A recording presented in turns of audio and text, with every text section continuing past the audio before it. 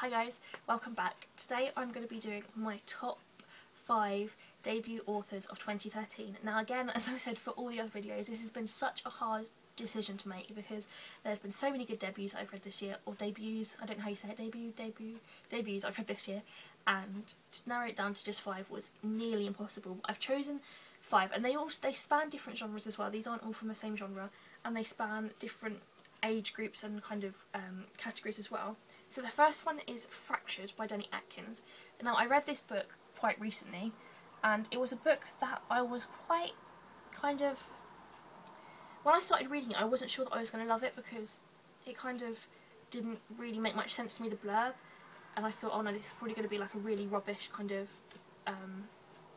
dystopian kind of fantasy novel, but actually it wasn't at all. It was so good, and you will not be able to see what is coming in this book, and I know that everyone said it about this book, but the ending is just something else. You will not be able to predict what happens at the end.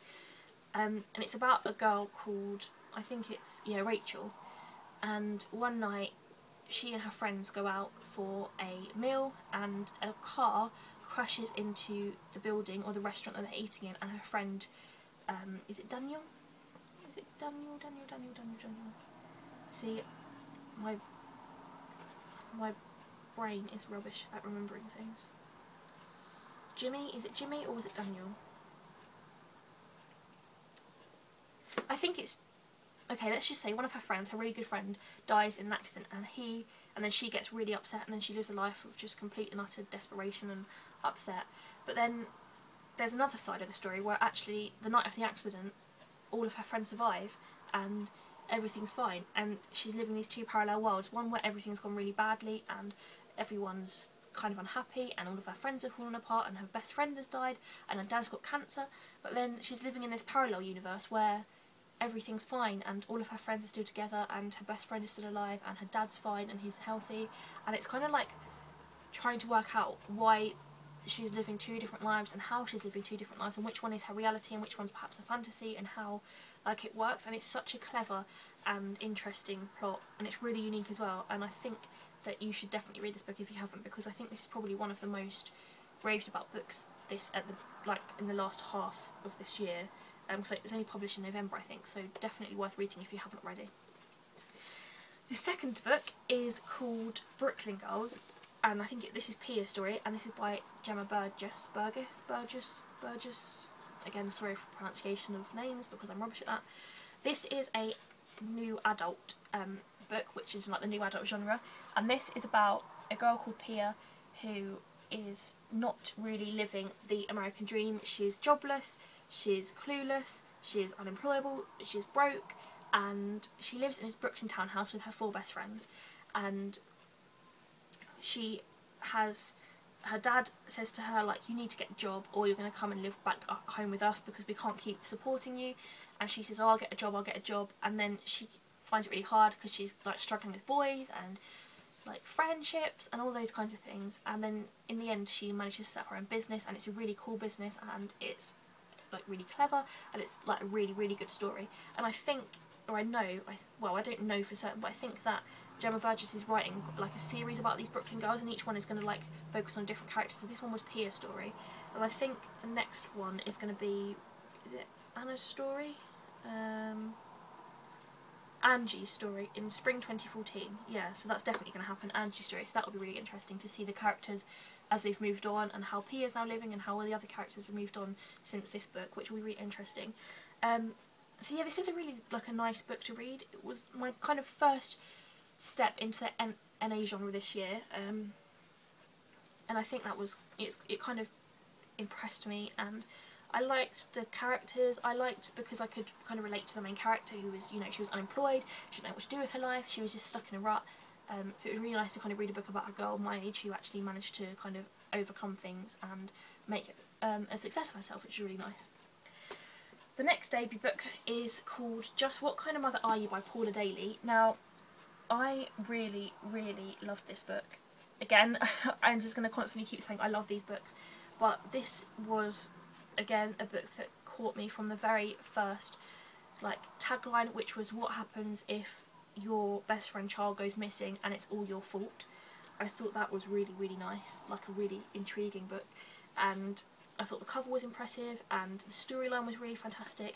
And it's all about a woman who is struggling with her life. She's really busy and she has like completely forgets things, and one day she's running late and then she realises that she should have picked her friend's daughter up, and then she kind of thinks, oh my god, what's happened, and then it kind of escalates from there, and then this child's gone missing and she feels completely responsible for it, but then like there's other reasons, like she shouldn't just feel completely responsible, and then people are all dark and scary, and it's really, really interesting. And the conclusion was one that I wasn't expecting either at all.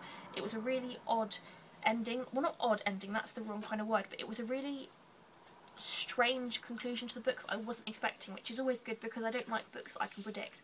So this was definitely really interesting to see how Paula ended the book in such a strange and unpredictable manner.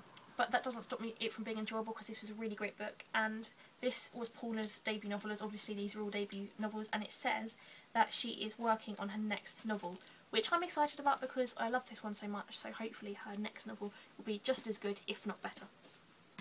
The next one is Billy and Me by Giovanna Fletcher. Now again, if you've been following me on Twitter or Facebook or my blog, you'll know how much I really wanted to read this book, and as soon as I heard that Giovanna was writing a book, I was like, I need to read that book.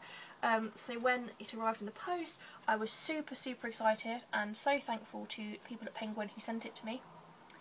And this was about a girl called Sophie May, who is working at a little kind of tea room in her little village, and one day they are filming a kind of TV remake of Pride and Prejudice, and the person who's playing Mr. Darcy walks in, and he is a famous rock star.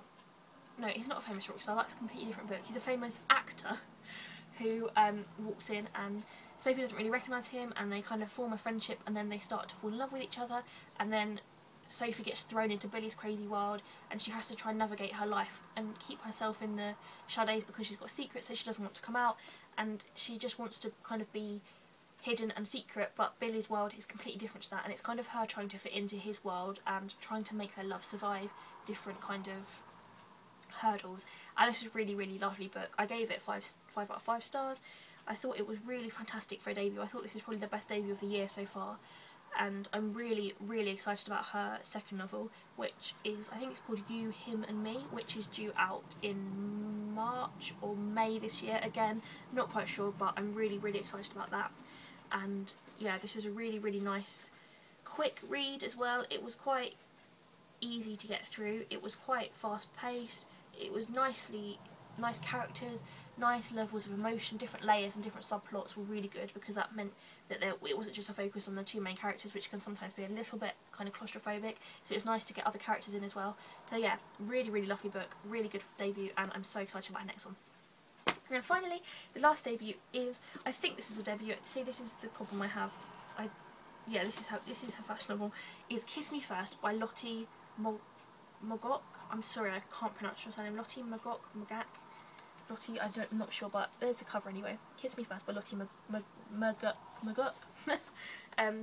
This was odd. This book was really quite odd.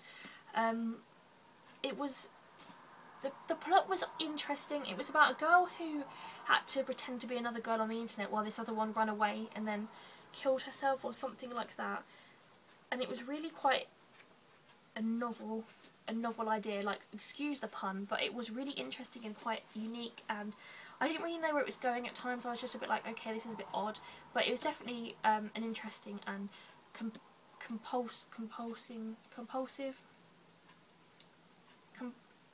compulsive, yeah, is that the right word to say? It was a compulsive debut. I just couldn't stop reading it, and I didn't want to put it down, and I was quite gutted when it finished because I was like, oh, okay, that's it then. But it was really interesting, and again, the characters were really interesting, the pace was good. It was a good book, and it was one of the good debuts of 2013, so if you haven't read it, then I definitely recommend that you do pick it up and give it a go, because it's really, really good, and I just love the cover as well. That's what drew me in first.